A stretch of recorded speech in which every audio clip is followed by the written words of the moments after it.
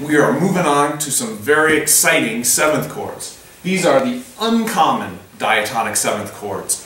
5-7, you'll find that a lot. 2-7, pretty frequently as well. 7-7, those all are relatively frequent. However, the 4 chord, the 6 chord, the 1 chord, and the 3 chord as 7th chords are fairly uncommon. But sometimes that's what makes them so, their uniqueness makes them really interesting. So where you find them is most often in the circle of fifths sequence. We're going to talk about that towards the end. But let's start with each one individually. The subdominant 7th chord, in other words, the 7th chord built upon scale degree 7. In a major key, its sonority is a major triad with a major 7. And you would indicate it with this Roman numeral, uppercase Roman numeral 4, capital M, 7. In a minor key, it is a minor 7, so a minor triad with a minor 7. Those are the sonorities that you're dealing with. In the case of the subdominant 7th chord, inversions are uncommon. You do have an exception. That is 4-6-5, 5-6-1. Let me show what that would look like. Let's take the key of, let's say, E minor. And I'll just use a treble clef. Say E minor, and we say 4-6-5. So here, 4 is major triad with a minor 7th. We're in a minor key. It's not what we expect. Instead, you would have in the bass C sharp, and the chord would be A, C sharp, E, G, C sharp in the bass. And where is this coming from? We say, well, it goes into the D sharp 5-6 chord, and then it would finally resolve to our 1 chord. Why do we have this exception? This goes back to the whole idea of melodic minor. And when you have an ascending bass line, C sharp, D sharp, E, you have to raise scale degree 6. Because you do not want to have C natural jump an augmented second to D sharp.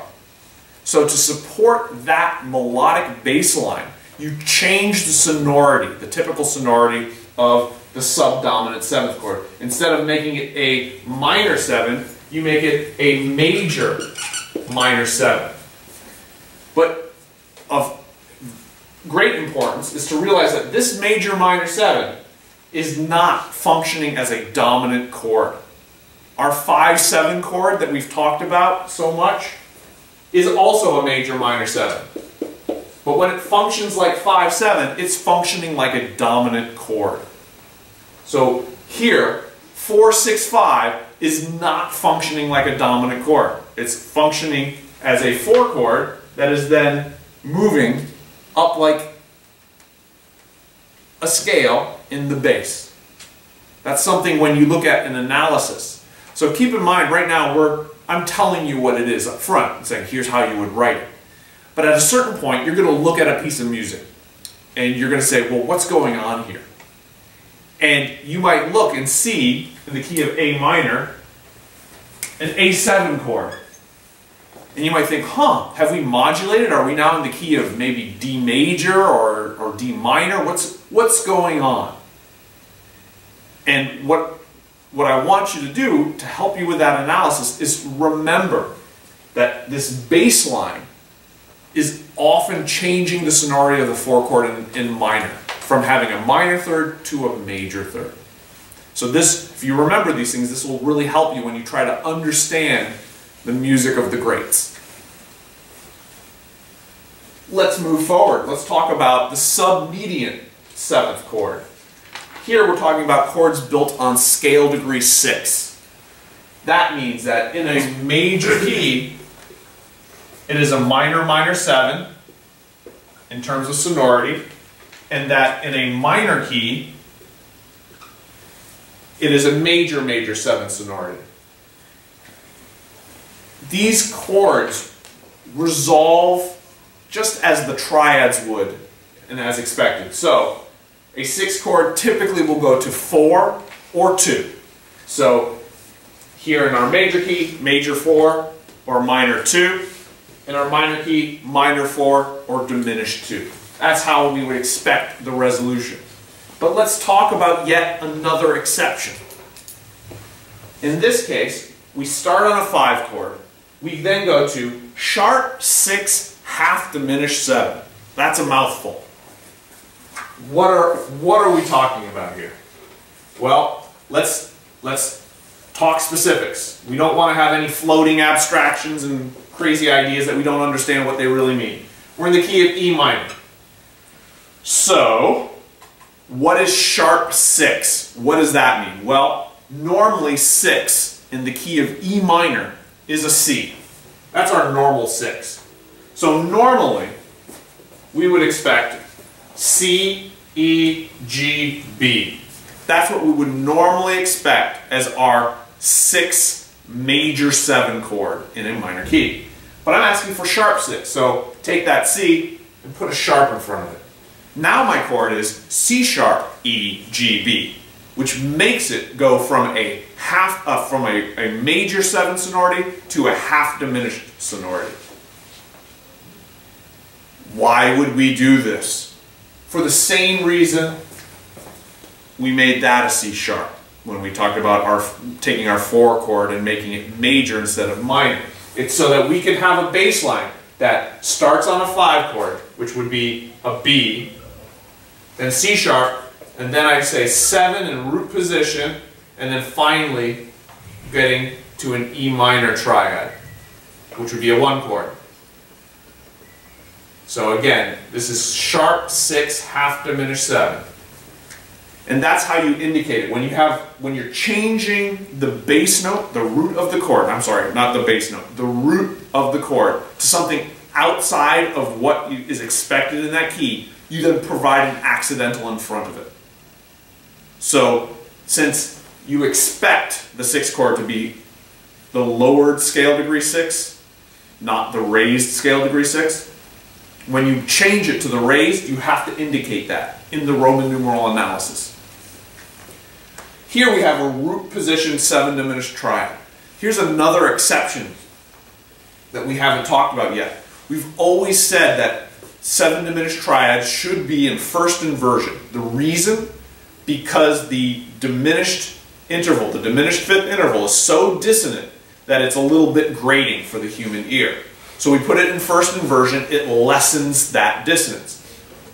Why? What principle, what law of human perception and music allows for you to not have that issue here? Well, it's the power of the scale. B, C sharp, D sharp, E. And the fact that the 5 chord here, and the reason I put a big square around it is that this is the main chord going to this. And these chords here are just passing. We're just passing through. And we're using the power of the scale to do that. We're connecting 5 and 1 with the power of the scale. And you can make a lot of exceptions when you have that scale motion, whether that scale is going up or down. In the case of minor, sol, la, ti, do is a very powerful melodic motion that allows chords to be shifted and exceptions to be made. So in this case, it's not really functioning like a 6th chord. It's not functioning like a subdominant chord. And I've said this a couple times. What does it mean to function like a chord? What that means is it has the normal gravitational pull to the chord that's going to come next. It gravitates naturally. So a dominant chord has the gravitational pull of the tonic, pulls the 5 chord into it. And a submediant chord gets pulled into either 4 or 2. So when we say something doesn't function like what we're calling it, it means there's some other kind of gravitational pull. In this case, the power of the scale. So we call it a 6th chord just because we have to get the letters right. We have to name what the letters are in that chord. But it's not functioning. It's functioning as a passing chord in this circumstance. All right. Tonic 7th chords. for a tonic 7th chord, we're talking about built on scale degree 1.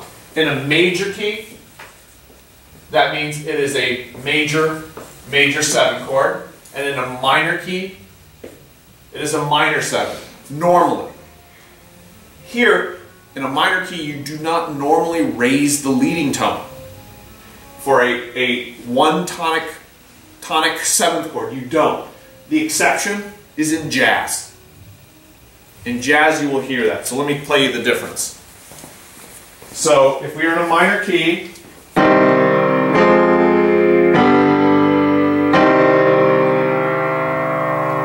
your normal minor 7 would be.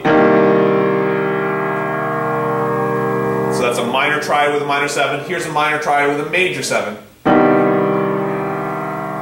Which would be you'll hear in jazz.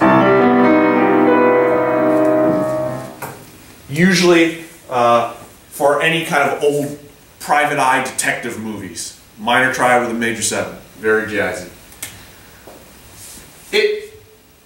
When you have tonic as a 7th chord, it's no longer a stable harmonic goal. 5 resolves to 1. 1 feels like home base.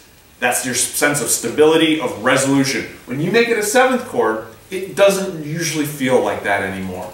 It doesn't function as a 1 chord. It functions like something that needs to resolve. And that's something to keep in mind.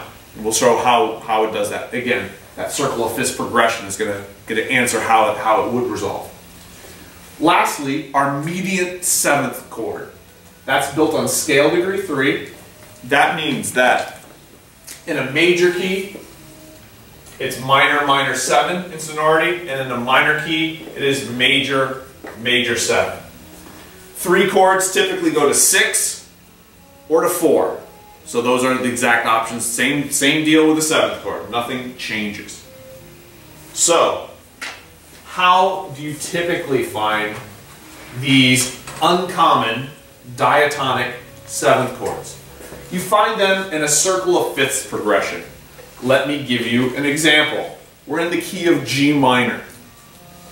4, which has a C in the bass, goes down a fifth. Circle of fifths means down in fifths. If we were to invert that interval, it would be up in fourths or down in fifths. So down a fifth is functionally the same as up a fourth. So functionally it's the same thing. So C going to 7/7. Now this, and actually to be totally accurate, it wouldn't be 7/7, it would be 7 major 7. So we have to put that M there. If we do that, that means we're going to an F in the bass. Oh no, I'm sorry, I had it right the first time. It is a major minor 7. So let me rewrite that. So 7 means we have an F in the bass. That's down a fifth, C down to F. Now, instantly, here's something we haven't really talked about before. 7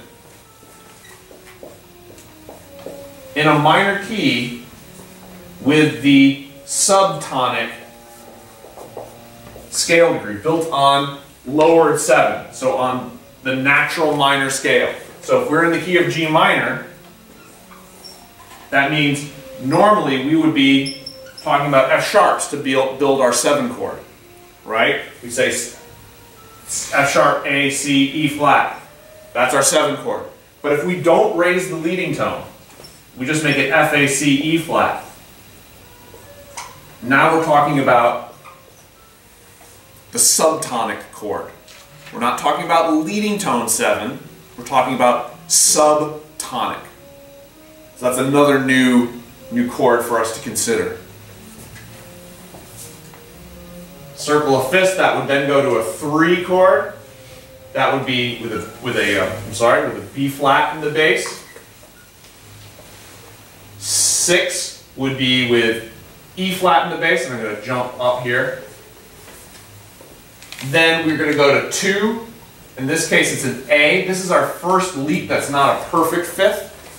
That one is going to be a diminished fifth, but it's still a fifth. So we can still talk about it as a circle of fifth sequence. Then D is a perfect fifth, G is a perfect fifth. So that is a typical, that would be the typical root motion. When we have root position 7th chords, we have to alternate between complete 7th chords and incomplete 7th chords. The reason we have to do that is to maintain appropriate voice leading. So, this is the root, 3rd, 5th, 7th of the chord. 7th has to resolve down. If we look at what the chord, what letters we need, we talked about it already. We said it was F, A, C, E flat. F, A, C, E flat. So, the E flat can stay. This G needs to move to something. If we wanted a complete chord, it would move to C. But that's going to be a big leap, and that's going to get in trouble. So instead, we make it an incomplete chord and move it to the F. So this is our complete chord, this is our incomplete chord. That means when we move to our next chord, that will be complete. And we're going to keep alternating between complete and incomplete in order to have smooth voice leading. 3, the notes for that is going to be B flat, D, F, A. The 7th has to move down a step. That's our D. The F is maintained. The A is maintained. We then go to 6 major 7. The notes for that would be E flat, G, B flat, D. We know that it's going to be incomplete, so we're not going to have a B flat. E flat's here. Maintain common tone. Step down, doubling the root. Then we go to our 2 chord, A, C, E flat, G. This one will be complete. The G stays as a common tone, the E flat stays on a common tone, the D here steps down to C. Then we need a 5-7 chord, D, F sharp, A, C. Here we will be raising the leading tone, unlike here. C stays as a common tone, G steps down to F sharp, E flat goes to D, that's an incomplete chord, and then we can make a regular kind of resolution. This has to step down, the 7th resolves down. This is the leading tone, it will resolve up. We can keep this as a common tone. We now have a complete chord right there. Now check out what this sounds like. We're in the key of G minor.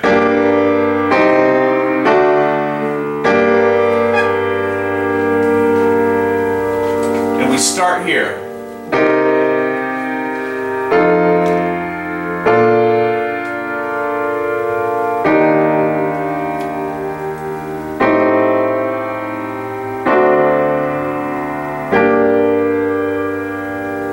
And that sounds great. It sounds awesome. It has a very jazz flavor to it because these uncommon diatonic 7th chords, although they were used in Western European music long before jazz ever existed, they weren't common. And what jazz did is it started to make them far more common. And the circle of fifths progression for all of tonal music is the most powerful progression. And when you make a sequence, you're making it so that you have a pattern. It's not only a harmonic sequence, it's a melodic sequence. So you'll see, it goes da da da da da da. It's a pattern. Step down, repeat. Step down, repeat. That's the pattern. Each voice, step down, repeat, step down, repeat. Repeat, step down, repeat, step down. Each voice has a melodic pattern. That's part of what makes it a sequence. Sequences are one of my favorite harmonic progressions. They have this sense of inevitability, of really forward motion. People like Johannes Brahms uses them all the time, and they always sound so heroic. So go ahead and experiment with writing all sorts of sequences. Circle of fifths sequences are just one kind of sequence you can write. So go forth and enjoy.